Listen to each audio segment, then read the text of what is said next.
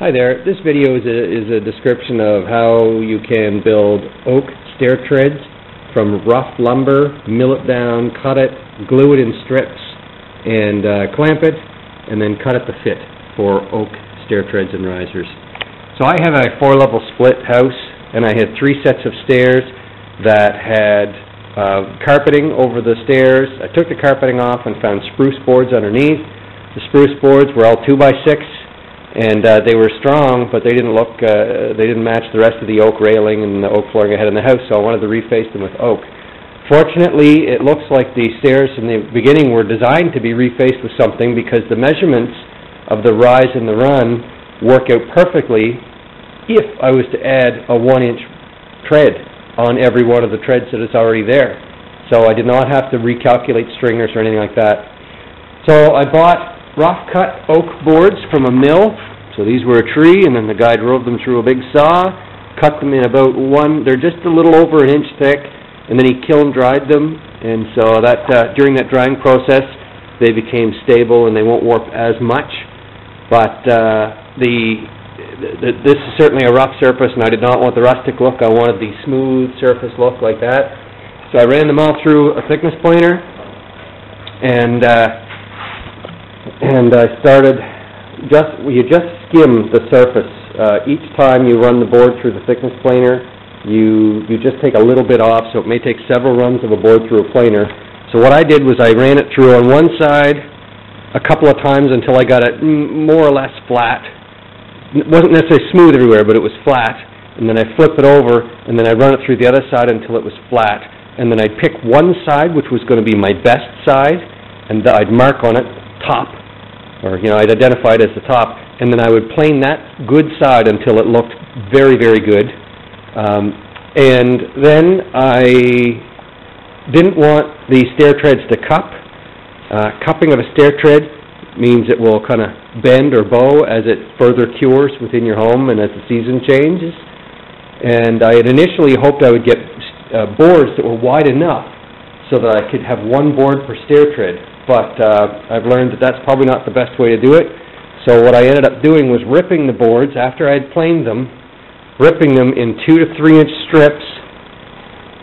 And so I've got 2 to 3 inch strips by the width of my stair tread. And then you can see the grains have to alternate. So this is kind of a bad example. I got 2 together there. But we look here. Grain goes this way, grain goes this way, grain goes this way, grain goes this way, grain goes this way. And so if you alternate the grains from one board to the next, that prevents warping on a wide scale. This board itself may warp over the 2 inches, but it's only 2 inches wide, so it can't warp very much.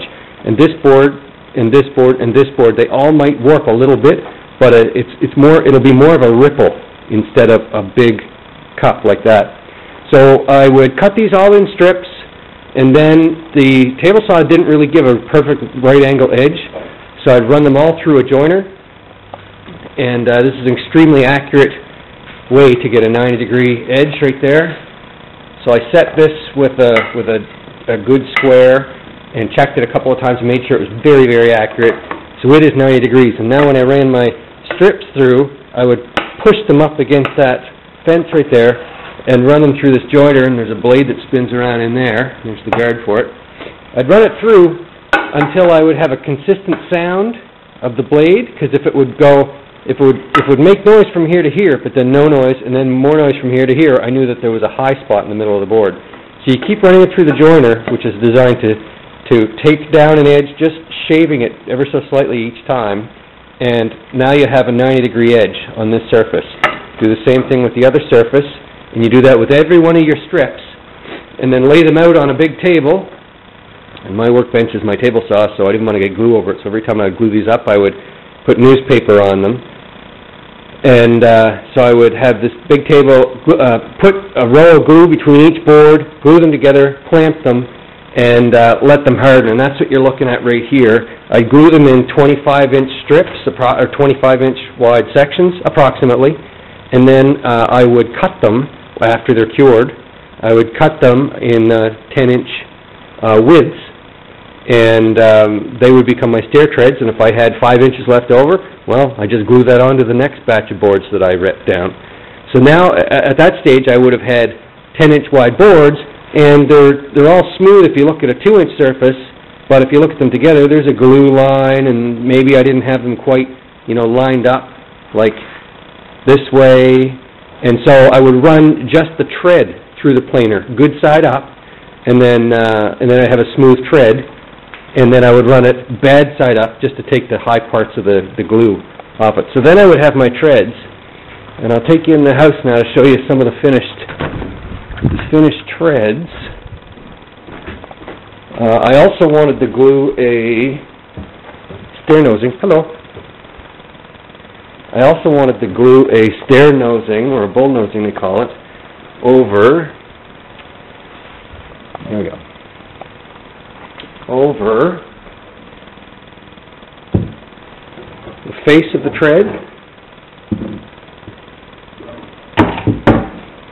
So here's the finished product, and it's smooth. I will hit it with the sander, but it is very, very smooth. Even if I didn't bother, it's still good enough just from going through the thickness planer. So then I've got a 10-inch tread, and in the front of it I've glued a 1 3/4 inch strip, hardwood strip on the front, and I'm going to route the top surface and the bottom surface, and that is how I made each of the treads. And this is what they look like. They're just set in place now. They're not actually glued down, and they're not varnished either, because I'm going to do that. I'm going to varnish them before I glue them down. But anyway, that's how they look, and it's quite a task to do any stairs that are custom. So if you look at these ones, there's a great way looking down the stairs to see how none of them have any right angles, and none of the angles are the same as any others. And so cutting all the treads, which you do not see here, this is the original stairs, there are all the treads already cut to fit. It's quite a task.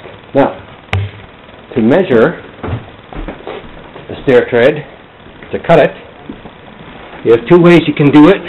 You cannot rely on the wall and the riser and the tread all being 90 degrees, because they almost never are, even in a new place apparently. So take a carpenter's adjustable square here, measure it out, and then you can mark that angle on your board, okay?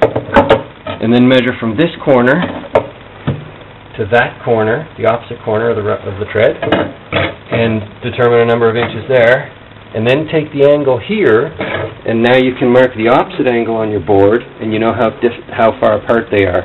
So if you cut them to fit, they'll slide right in. The other trick that I've seen used is you can make an adjustable template gauge, which I took the time to make it, but I never did use it, not once, because the other method I just showed you was so easy. But it's just a few pieces of scrap plywood, and I've got a bolt there, and it's got a hinge. That acts as a hinge, that bolt. And so you slide this surface up against the back of your riser, and you slide this surface up against the side of the wall, and then tighten the wing nut down, and this is your exact angle. And you can do the same thing on the other side as well. So just to make sure that this fit as flush as possible with the floor, I used, I don't know what the name of the carriage bolt maybe. It's got a flush head. You can't put a wrench on the head of that bolt. So it's kind of small and portable, and you can adjust it as necessary for your stair treads. So there's another idea for you. And I think that's all I've got for you. Maybe I'll show a video of the finished product. Okay, bye-bye.